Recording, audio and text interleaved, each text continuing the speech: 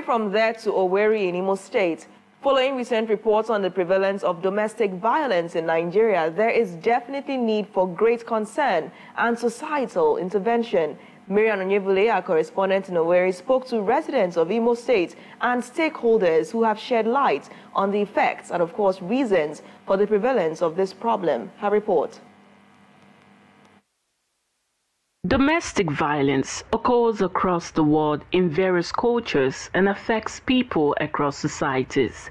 In Imo State, notwithstanding the integration of the Violence Against Persons Prohibition Act in 2021, the problem of domestic violence has remained.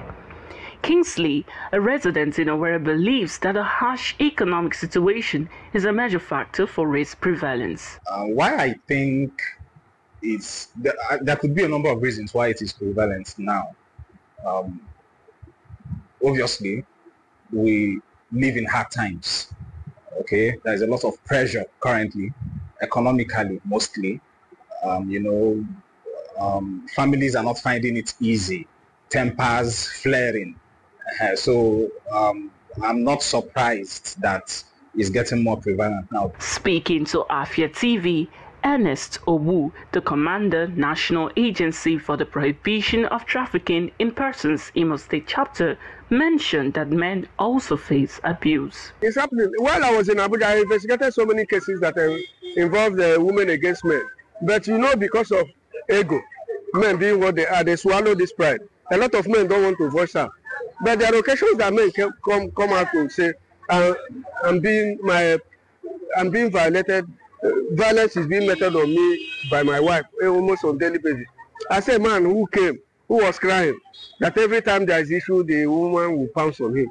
But in the patriarchal world that we are, it's always difficult for men to come up to own up. Kingsley also believes that societal or family patterns has caused domestic violence to leave a stubborn ink. That thing, I believe, is why it has been there for a long time, is that children who grow up in homes where there is domestic violence tend to imbibe that and see it as a norm. So when they too become adults, become parents, become husbands, become wives, the only way they see fit to express or let out such emotions is by lashing out physically. So the home is important. It is an important factor. Nancy, another resident, believes that people, especially women who are in abusive relationships, should leave by all means. You cannot marry and then the person marries you. You have to leave. You don't want to die. So they will have to leave the marriage. And they still stand endure. They stand endure now. But for me, I will leave. The state commander for NAPTIP emphasized on the need for victims to speak up so that the abusers can face the wrath of the law. And I keep saying, if it happens once, you enjoy it. Don't allow it to happen again, because it's a signal, it's a dangerous omen that something is going to happen. People have to be careful and be ever ready to voice out where incidences occur, because that's the only way you can get safety. Law enforcement agencies can come in, can step in and arrest the situation. Your people can come and know what is happening.